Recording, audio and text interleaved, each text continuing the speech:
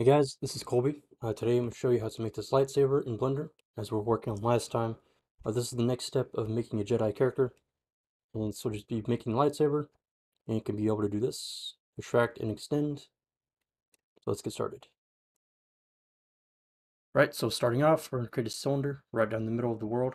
So Shift A, Mesh, create a cylinder, rotate it on its side 90 degrees, so RX 90. Or you can go up here, press Item, and just rotate it 90 degrees on the X-axis. Scale down a bit, move it like to the side a bit, doesn't really matter. You can make it wherever you want. Right, so go into edit mode on your cylinder.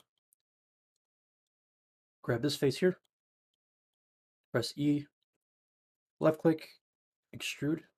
So now you want to scale down, so press S and scale down, drag your mouse inward, and this will give you a little circle. You can change the size of. So I'm gonna make it about this size. Left click to finalize it. So let's select this inner circle here. Press E and Y and extrude it this way. This will be the bottom of the handle. We're going to press E again, left click, scale outward, left click, and Y. And just kind of keep doing this over and over for the rest of the handle. So grab this face here, press E, left click, scale it downward with S, and left click again, press E, then Y, and just keep doing this over and over until you're happy with the overall detail of your blade, or the handle I mean. So I'll see you here in a second after a little time lapse.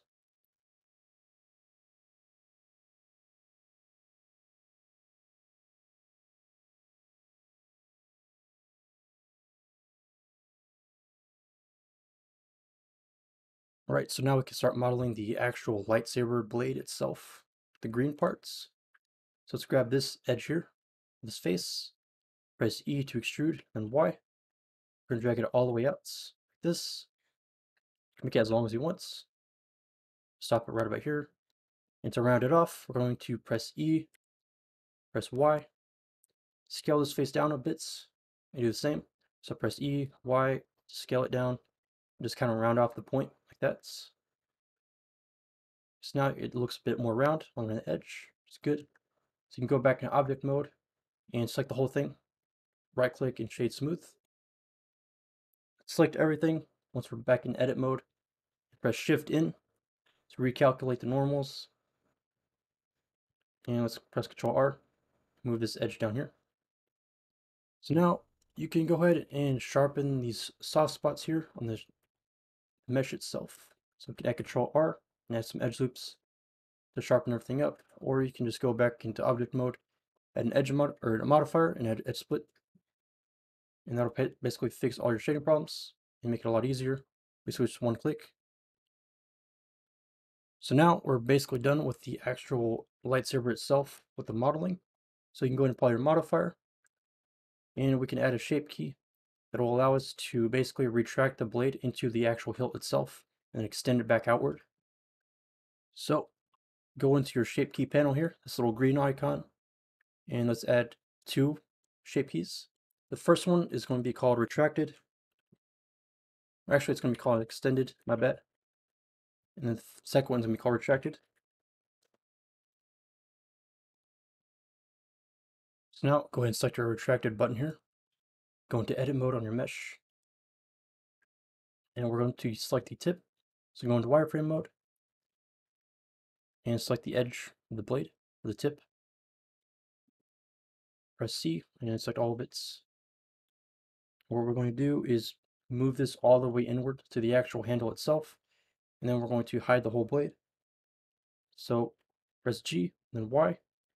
We can drag this green arrow all the way to here, and then we're going to press L on the actual blade itself, and we're going to move it back even further. So this point here, so the actual edge here, all of it needs to be selected, and then move it back. And if you have a hole right here that's empty, you can press Shift Alt while you're in edge mode and select the set of edges here, and press F to fill, and it'll create this face right here. Shift Alt and then press F. to fill.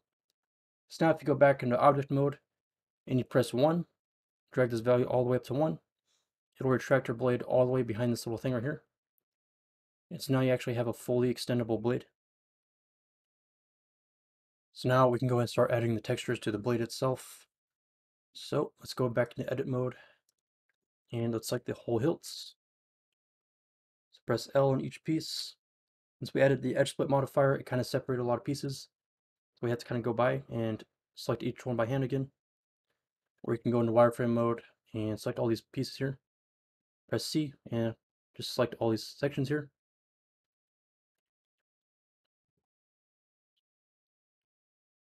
There we go. You can add a new texture. I'm gonna call this one hilts.